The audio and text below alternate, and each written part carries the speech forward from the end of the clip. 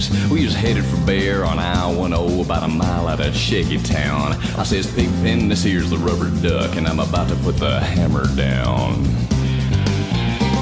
'Cause we got a little convoy rocking through the night. Yeah, we got a little convoy, ain't she a beautiful sight?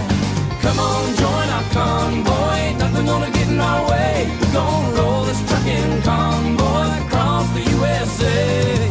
Convoy. Now, Breaker, Pigpen, this here's the duck, and you wanna back off them hogs? Yeah, 10-4, about 5 miles or so. 10 Roger, them hogs is getting intense up here.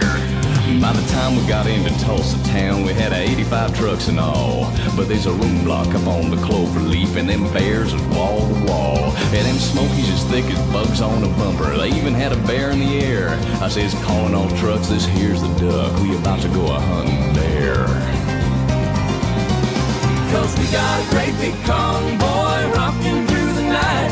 Yeah, we got a great big convoy, ain't she a beautiful sight? Come on and join our convoy, ain't nothing gonna get in our way. We're gonna roll this trucking convoy across the USA. Convoy. You wanna give me a 10-9 on that, Pigpen? Negatory, Pigpen, you're still too close. Yeah, them hogs is starting to close up my sinuses. Mercy sakes, you better back off another 10.